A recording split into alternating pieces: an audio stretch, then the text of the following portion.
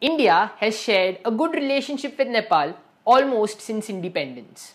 Not only are we neighbors, but we are also partners in security, trade, and natural resources.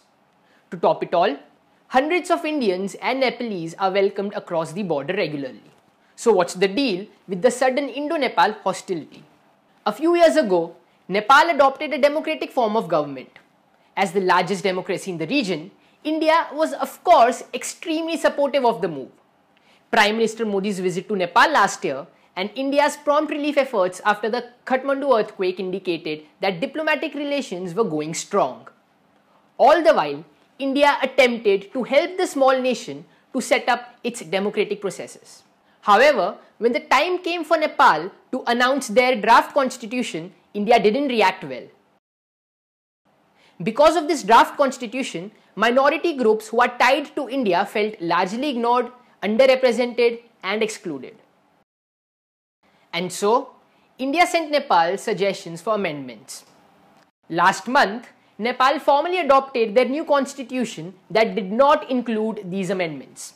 Needless to say, India was not particularly happy. But before we get to that, there were already problems over the constitution within Nepal. Remember the minority groups who were underrepresented in the draft constitution? They began protesting. As the situation grew worse, reports suggest that Nepal tried to ask for India's help, but India took their own time in responding. And finally, when there was a response, India was less than diplomatic about it. An unofficial blockade was formed along the border, almost entirely stopping trade between India and the landlocked country of Nepal. This devastated Nepal's small economy and created an acute shortage of products during their festival season. It looks like the Modi government will not waver unless Nepal amends their constitution.